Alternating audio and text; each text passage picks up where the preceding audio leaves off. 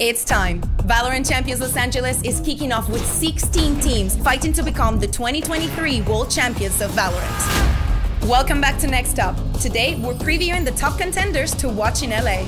Fnatic's dynasty starts today! After becoming the first team to win back-to-back international titles, Fnatic has a shot at going 3 for 3 on the season. Their IGL boaster has been a step ahead of the competition all year, while the rest of this roster is putting up ridiculous numbers on the server.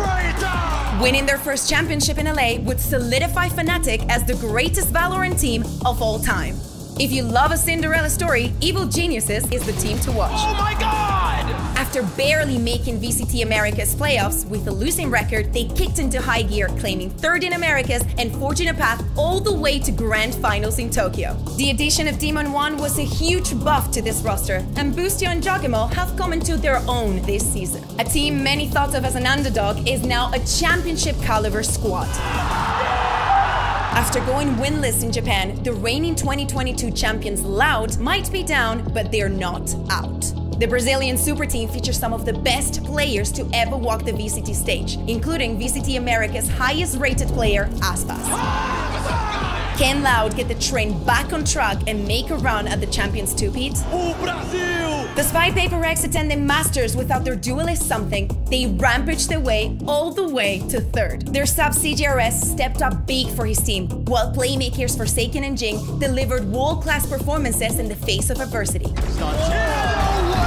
Paper Rex's unique blend of improvisation and aggression makes them a joy to watch. And with something back in the lineup, there is no telling how far this team can go. Oh, I got something! 3 letters, EDG. That's right, they're back.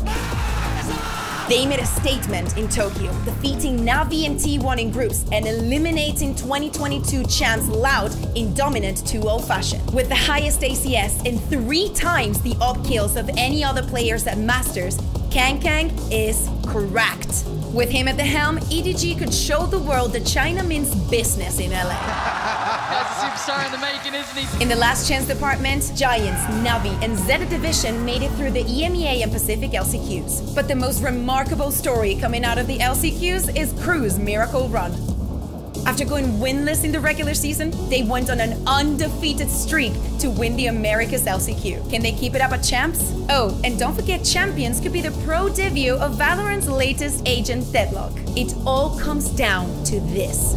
Tune in to VALORANT Champions Opening Day on August 6th to witness the start of the world's biggest VALORANT event. And then stay tuned throughout the competition as we crown the 2023 World Champion and celebrate the game we all love.